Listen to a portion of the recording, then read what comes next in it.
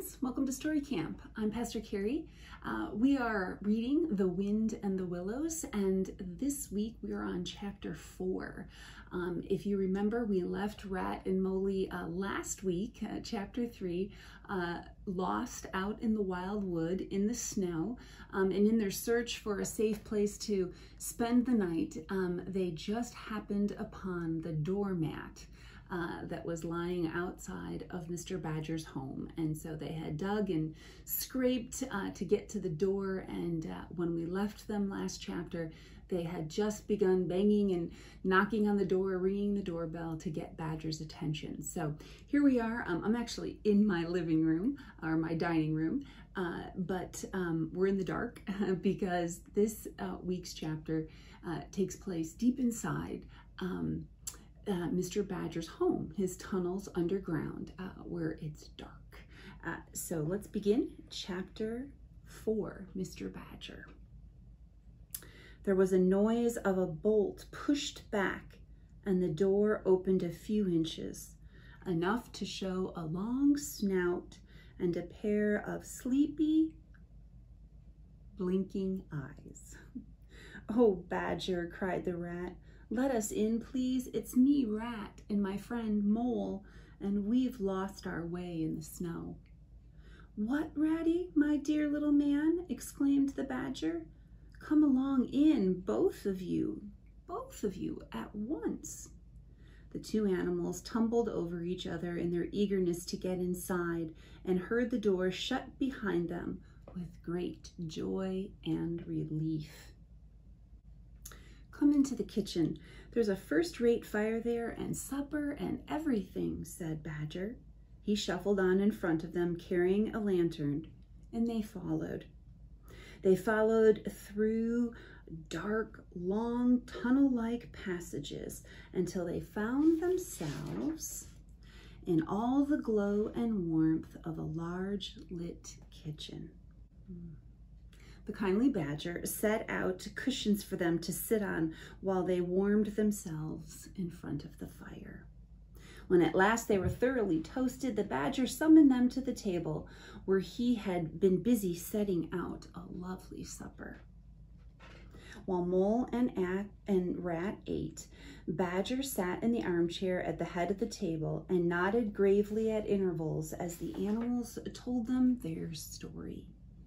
And he did not seem surprised or shocked at anything, and he never said, "I told you so," or "just what I always said," or remarked that they ought to have done so and so, or ought not to have done something else.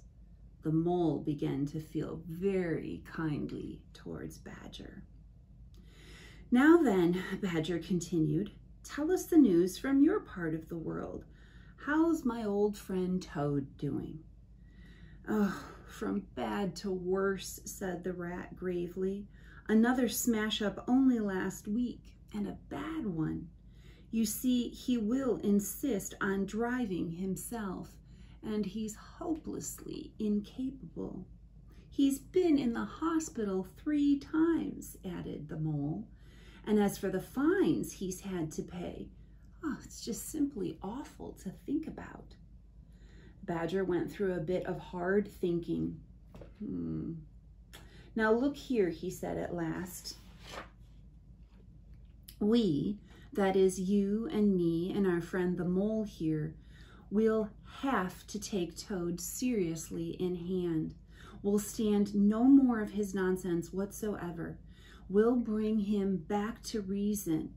We'll make our friend be a sensible Toad." "Now, that's enough of Toad.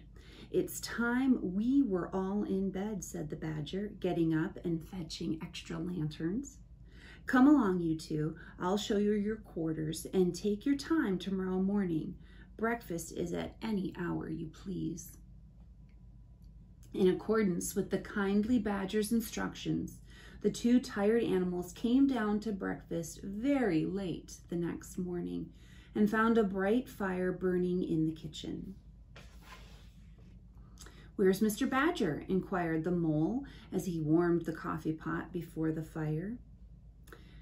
Rat well knew that Badger, having eaten a hearty breakfast, had retired to his study and settled himself in an armchair with his legs up on another chair and a red cotton handkerchief over his face, and was being busy in the usual way at this time of the year for animals that take winter naps. Later that day, the front door bell clanged loudly, and the rat went to see who it might be. Presently, he returned in front of the otter, who greeted both of them kindly. "Thought I might find you here all right," said the otter cheerfully. "They were all in a great state of alarm along the river bank when I arrived this morning. Rat never been home all night, nor Mole either. Something dreadful must have happened, they said. And the snow had covered up all your tracks, of course. But I knew that when people were in any fix, they mostly went to Badger, or else Badger got to know of it somehow. So I came straight off here through the wild wood and the snow." Soon after Otter's arrival, Badger returned from his study, and they all sat down to lunch together. The Mole found himself placed next to Mr. Badger, and as the other two were still deep in river talk from which nothing could divert them, he took the opportunity to tell Badger how comfortable and homelike it all felt to him. "Once well underground," he said, "you know exactly where you are. Nothing can happen to you and nothing can get at you. Things go on all the same overhead, and you let them and don't bother about them. When you want to, up you go, and there the things are waiting for you." The Badger simply beamed at him. "That's exactly what I say," he replied. "There's no peace, no tranquility except underground. And then if your ideas get larger and you want to expand, why, simply dig and scrape and there you are. And on the other hand, if you feel your house is a bit too big, you stop up a hole or two and there you are again." "When lunch is over," he continued, "I'll take you all round this little place of mine. I can see you'll appreciate it. You understand what domestic architecture ought to be." After lunch, accordingly, when the other two had settled themselves into the chimney corner and had started a heated argument on the subject of eels, the Badger lighted a lantern and asked the Mole to follow him. After much exploring, they made their way back to the kitchen, where they found the rat walking up and down, very restless. The underground atmosphere was oppressing him and getting on his nerves, and he seemed really to be afraid that the river would run away if he wasn't there to look after it. So he had his overcoat on. "Come along, Mole," he said anxiously as soon as he caught sight of them. "We must get off while it's daylight. Don't want to spend another night in the wild wood." "You really needn't fret, Ratty," added the Badger placidly. "My passages run further than you think, and I've paths to the edge of the wood in several directions."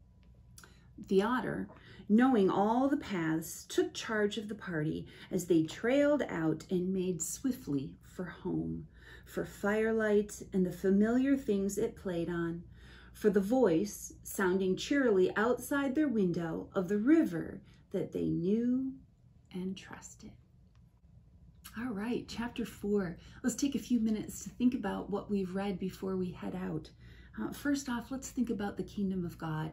We've talked about how in this story, The Wind in the Willows, we really see what friendship is all about. We really see that what friendship inside of the kingdom of God is supposed to look like. We've talked about loyalty and faithfulness to our friends. We've talked about rescuing, helping out our friends, even when it's not easy for us, even when it's going to cost us something. In this chapter, we see Another aspect of friendship, two things I want to point out, and they have to do with Badger. He came inside into Badger's home. Badger didn't say, "Hey, I told you so." Instead, he just listened. He listened to their story. He nodded.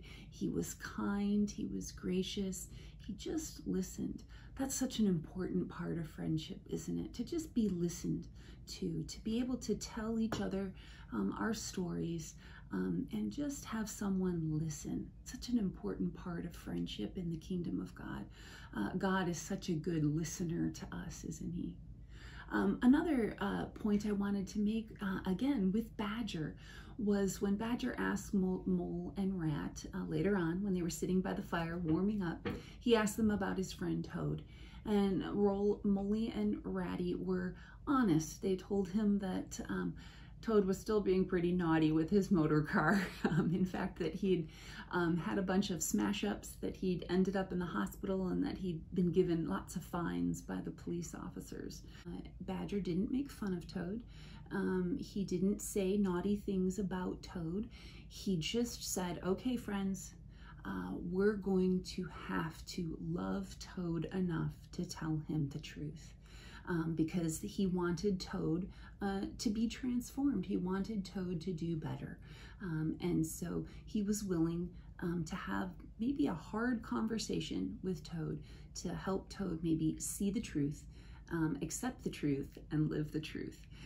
So those are important parts of friendship: listening and telling each other the truth, loving each other enough to tell each other the truth.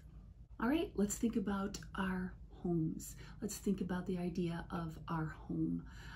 Badger certainly was generous with his home, wasn't he? He welcomed Mole and Ratty right in, was eager to get them warmed up by the fire, eager to set out some good food for them, eager to give them a place to rest, to sleep, eager to listen, eager to hear their stories. And that's such a great example of what our home should be like too. Just ready to welcome folks in, ready to offer a meal, ready to offer a place to sleep, ready to listen. Our homes. And nature, we've been talking about nature. Now this is a little bit different, isn't it? This time we're underground, inside the earth, in these tunnels that Badger has made his home in. And we see that Ratty doesn't really like being underground. He misses the river. He's a river rat. But that Mole is actually quite comfortable. It's, I think, reminding him of his home. If you remember when we first met him in chapter 1, he was in his home underground doing some spring cleaning. So the earth, and Badger and Mole seem to agree that it makes them feel very safe. Finally, transformation. And we've been using the book of Psalms as a way to receive God's transformative good news for us as we've read through The Wind and the Willows. And today I want to read for you from Psalm 62. Psalm 62, verse 1 and 2. Truly, my soul finds rest in God. My salvation comes from him. Truly, he is my rock and my salvation. He is my fortress. I will never be shaken. And I think today, Badger and his home were a good example. Mole and Rat were pretty shaken. They were afraid. They were lost out in the wild wood. And Badger opened the door of his home and welcomed them in. Welcomed them into the safety and the warmth and the comfort of his home underground. And I think that that's an example to us of this passage where truly our souls find rest in God, and Mole and Rat truly found rest from the wild wood in Badger's home and with Badger. All right, that's all for now. Have a great week. Know that you're loved and that you're prayed for. Oh, and there's Kitty. Bye-bye.